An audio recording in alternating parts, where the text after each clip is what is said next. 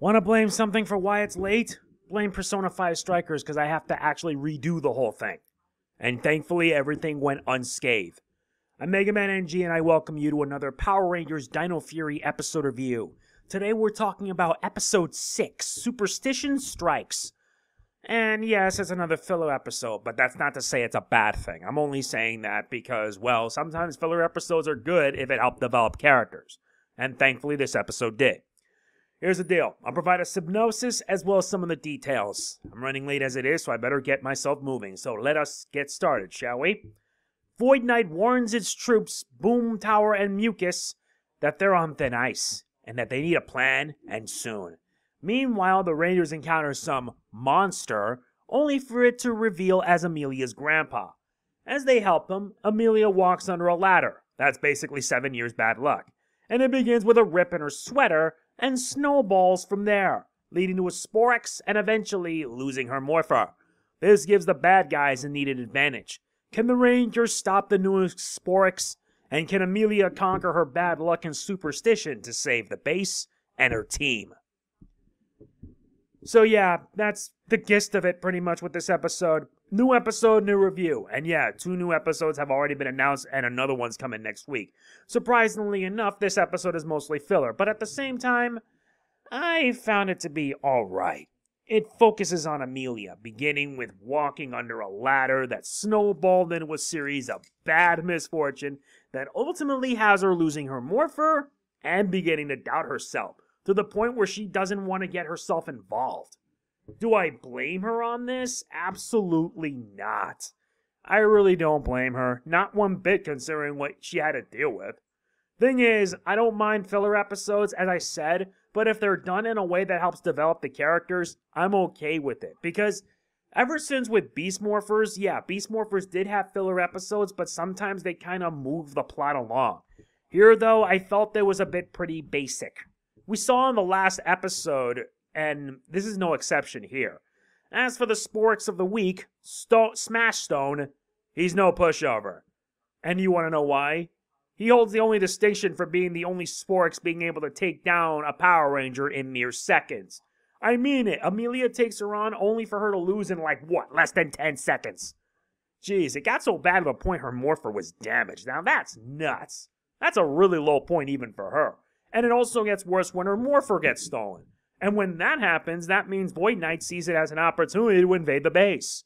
Which leads to a rather interesting scene where Boomtower enters the base, and Amelia realizes that in order to stop them, well, let's just say that she had to get the morpher that was repaired, and use that to get her out. I know, pretty predictable, I know. But she was able to like rip the morpher right out. But here's a fun fact for you. There was a bit of an error in the episode where when she takes the morpher out of Boomtower, the strap for it was still there. I mean, yeah, I bet it's a bit of a blunder, but hey, what can you do? As for the other Rangers, they did their best, but it was only in vain because Smash Stone wrecked them. Mostly because Smash Stone has the ability to take attacks and send them right back. Which is pretty interesting to say the least. It's actually pretty interesting design. Not only that, but it's also pretty awesome to see. I got no complaints with it because holy moly, that was something else. Yeah, this is also the second time the bad guys were able to reach the base of the Rangers. The first time happened in the first episode, and this is the second with Boomtower. Thankfully, surprisingly, her bad luck and worry for Amelia ultimately were able to turn things around. And I'm happy that she was able to get over it because stuff like bad luck is only just superstition. It's only just messing with you and demotivating you. And thankfully, well, it actually paid off greatly. It paid off and led to her coming up with a unique strategy to take her down when the Sporix grew gigantic. Oh, and speaking of which, this episode has some debuts. First, we see the appearance of Amelia's grandfather, played by Greg Johnson. Not only that, but the Dino Fury Megazord has also a new formation. With the red, pink, and blue Zords, they form the Hammer formation. Yeah, the pink Zord has the hammer. And it's hammer time to say the least, because that was able to smack that damn thing silly. And yeah, they were able to get a Dino Fury victory out of that, so that was very, very cool. And eventually, Amelia got over her bad luck, but it ultimately led to what I consider to be the funniest moment in the episode, at the very end. basically Ollie accidentally breaks the screen of like the van, like the mirror. That's pretty much 7 years bad luck. And ultimately that kind of led to a downward slope that was just so hilarious it's not funny. I swear, it was just outright funny and it made me laugh.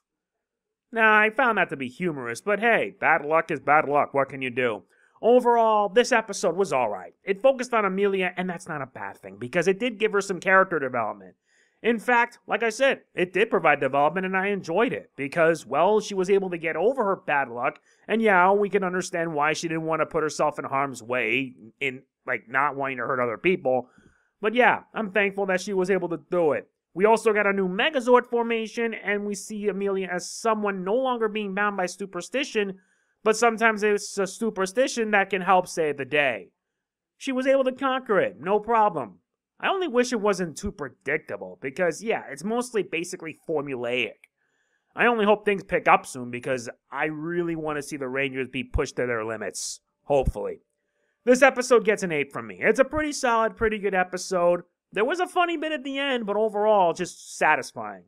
Hey, I got no complaints with it. I truly enjoyed it. So yeah, be sure to tell me what you think in the comments if you've seen the episode. There's going to be another review next week covering episode 7.